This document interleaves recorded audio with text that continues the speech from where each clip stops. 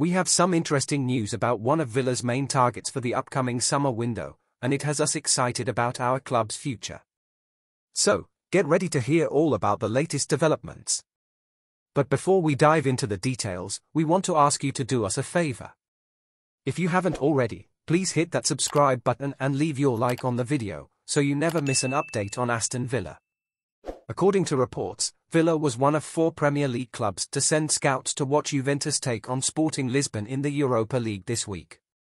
Representatives from Liverpool, Newcastle United, and Tottenham Hotspur were also present at the Estadio José Alvalade to witness the game, which ended in a 1-1 draw. But it's understood that Villa had their eyes on Sporting midfielder Pedro Gonçalves, who has been previously linked with the club. The 24-year-old attacking midfielder has had an incredible season, registering 19 goals and 12 assists in 45 games across all competitions. With a £70 million price tag, he's certainly not cheap, but Ashley Preece, Birmingham Live's Villa reporter, confirms that the club is keen on him.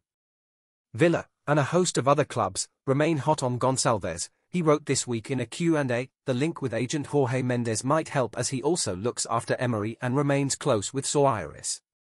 We're talking big money, but he's certainly on Villa's list of targets. It depends on how hard they want to push for him. Super player.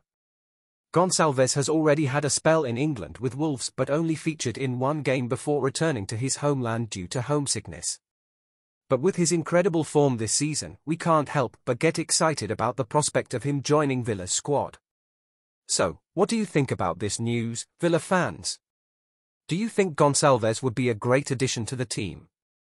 Leave a comment below and let us know your thoughts.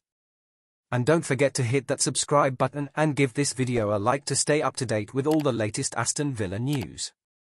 Your support means everything to us, and we'll continue to bring you exciting updates on our beloved Aston Villa.